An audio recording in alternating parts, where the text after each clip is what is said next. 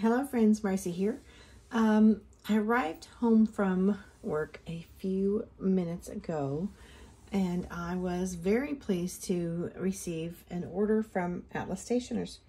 Again, I received an email then with a discount and I couldn't resist because the offer was too awesome.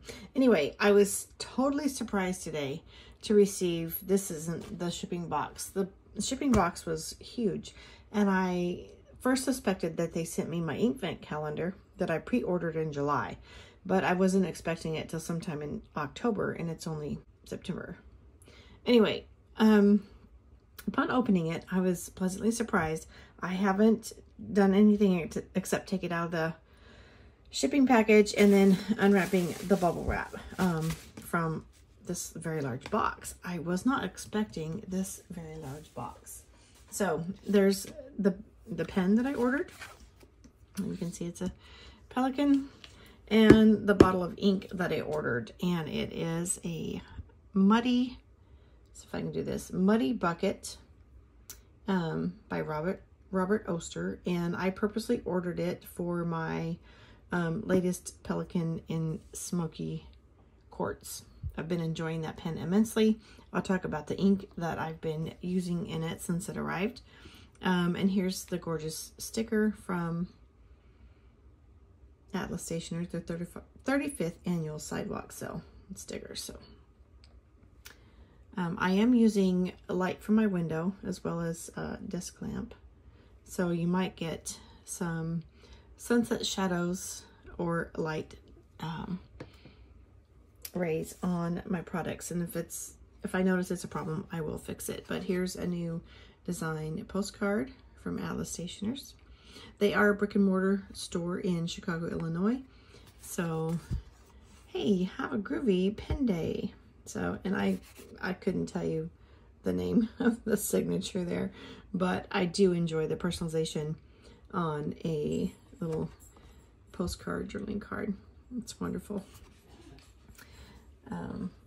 So excited to get into this. Let's see what we got here. Let's see what this is. Not anything. It says GS101N 1937. Okay, so I do remember that this pen model that I ordered is like a replica of a 1937 model. I do remember that. I was just totally surprised to be able to receive this. Let's see if it's easier here. I was totally surprised to be able to receive this because when I first saw it as an item to purchase on the sale, I actually had to go and research it a bit. I wasn't familiar with this pen model, and so my research was pleasantly surprised. Oh my, that's nice. All my other Pelikan boxes are just like this large. I've never received one this large, so this is a new experience and I'm enjoying it. I'm glad you're here with me to enjoy it. And if you hear the little jingles, that's Colby. He gets excited when I talk to people. He doesn't know who I'm talking to, but it makes him happy. He's my little black poodle. And he's trying to get the German Shepherd, Remington, to play, but she's not into it. So it looks like I have a drawer here, but let me see what this says. Pelikan, Gunther Wagner, Hanover, and I'm not sure what to pronounce this as. So if you know, you can enlighten me, because I don't know, but I do know that Gunther Wagner was either founder or developer somehow. This is really a tight drawer. In Pelikan, I've read, oh, there's a bottle of ink in here. Oh my. Okay, so this is getting better and better. Let's see, let's pull this out. And this shape of this ink bottle reminds me of the Pelikan 4001 ink bottle that I have, kind of the shape of it. And again, this is the same kind of design on the bottle label as on the box, but it does say 4001. Wow.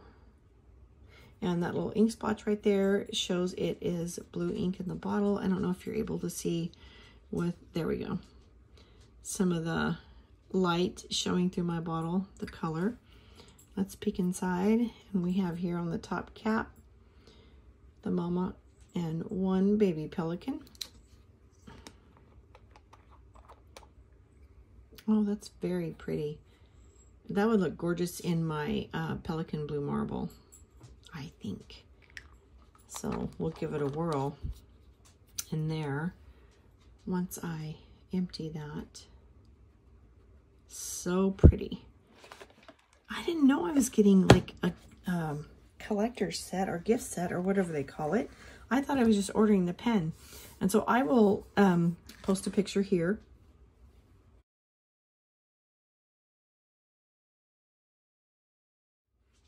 of the pen, a screenshot of the pen that I was ordering. I didn't know it was going to be all this fabulous pizzazz. So this is our warranty book and warranty information included on the back. Well, that's just a little step down there for the pen to sit here nicely. And this material here in the box feels like this. It's a pleather or a fake leather. So wow, I'm surprised with the packaging, the box, the ink bottle. I was not expecting that. I thought I just ordered the pen. So yes, it was a little more expensive, but I thought because it was like out of stock pen, and this is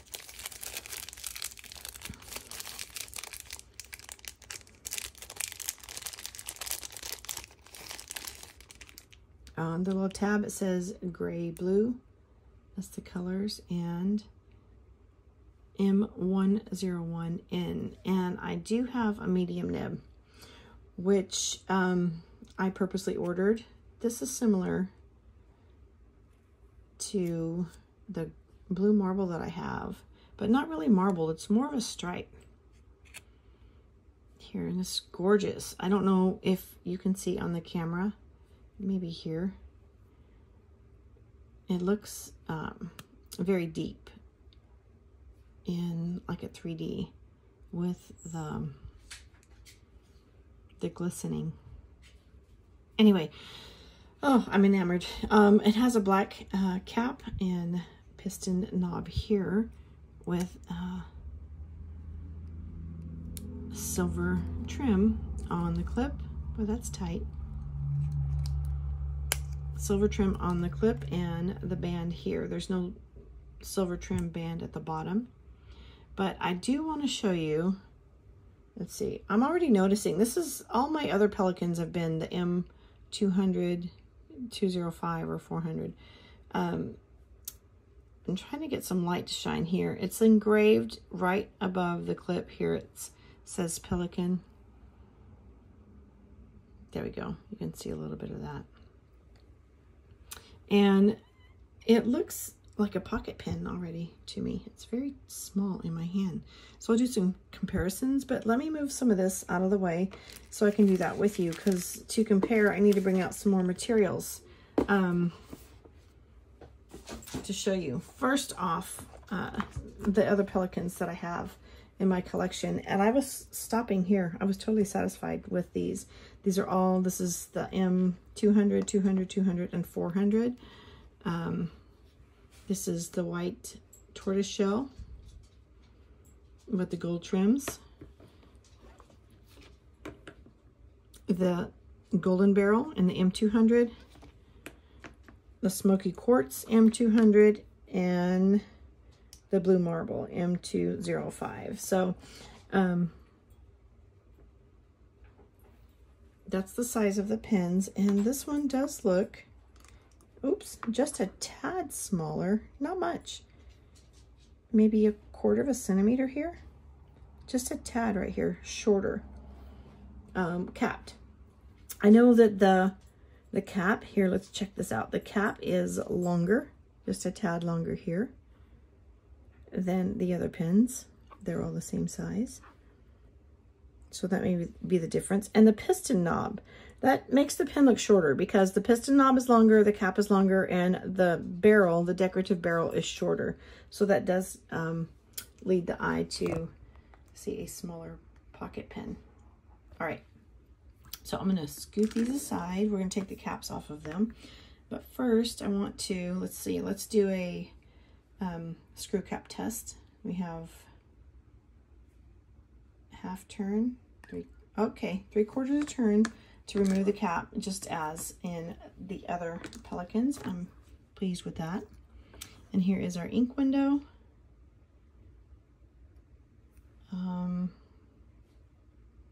This is a medium nib. We'll look at the other nibs to see. There's the insignia there.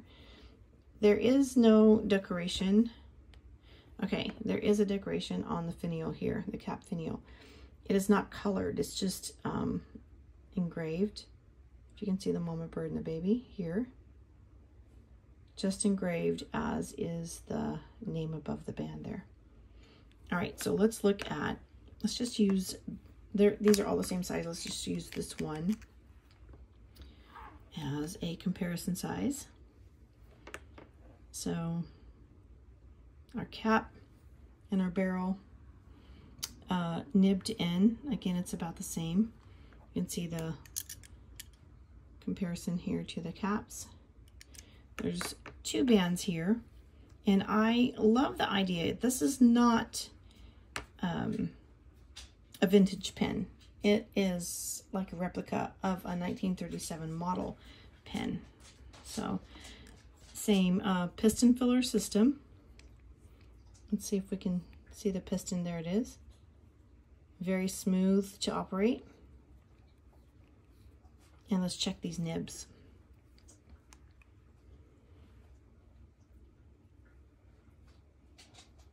Okay. You can see a slight difference here. I'm sorry. Take the time to focus where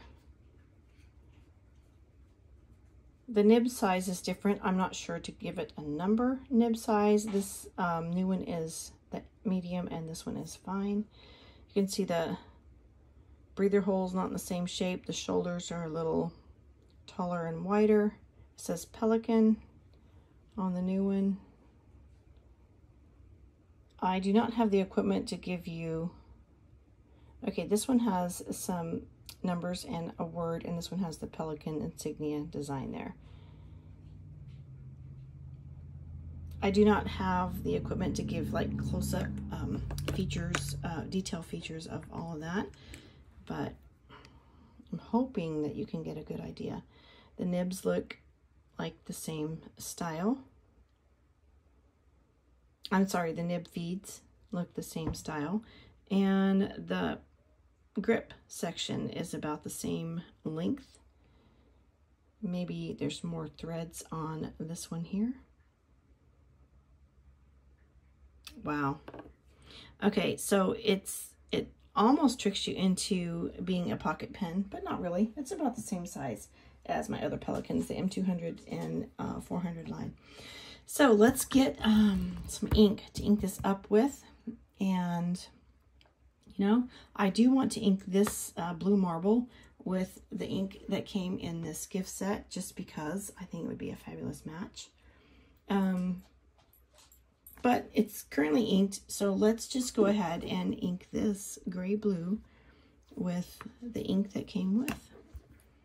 And do a quick writing test. Okay.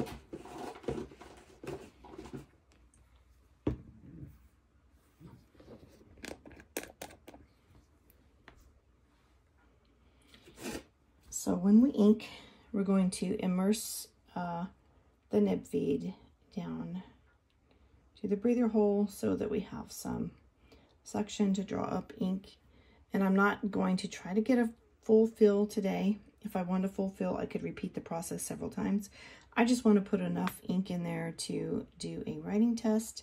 And I know I do want to change the inks out soon. So see, I'm going in at an angle so we can make sure that we're not sucking in any air here.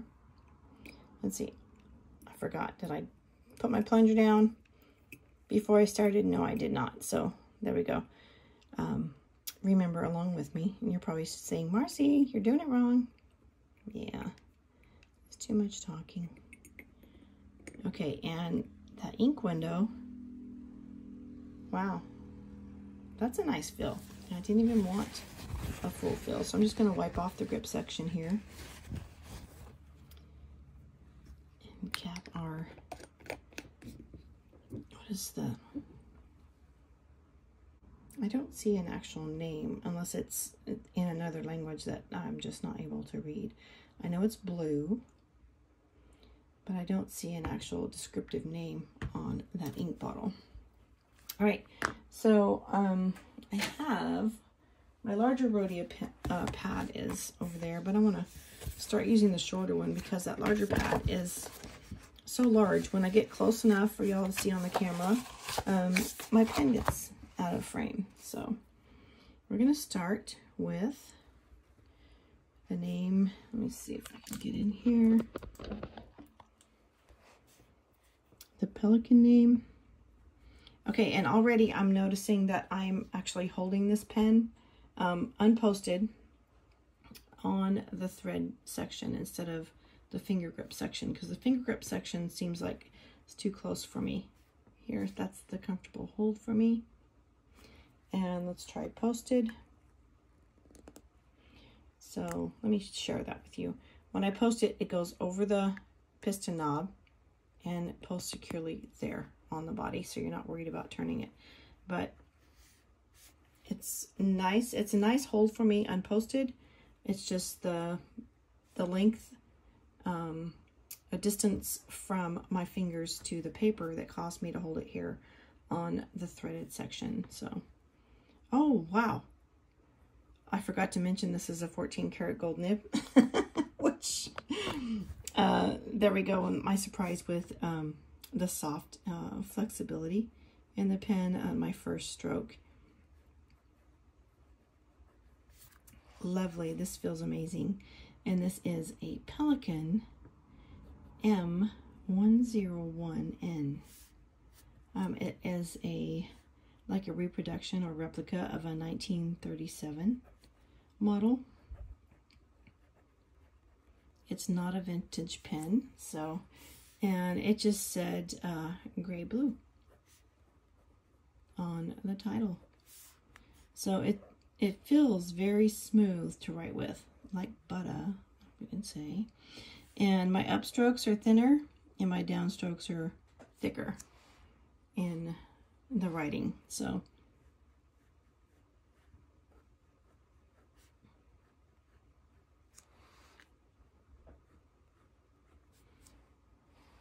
this ink performs well.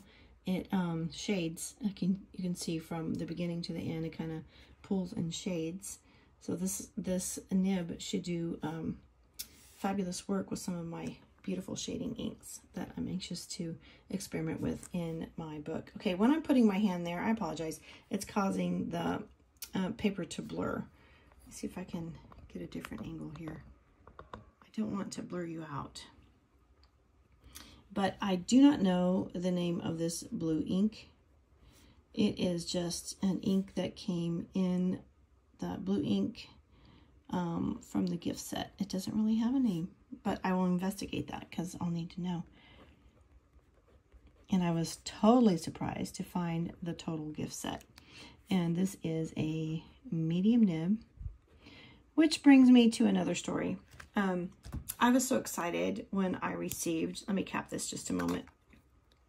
I was so excited when I received my last Smoky Quartz.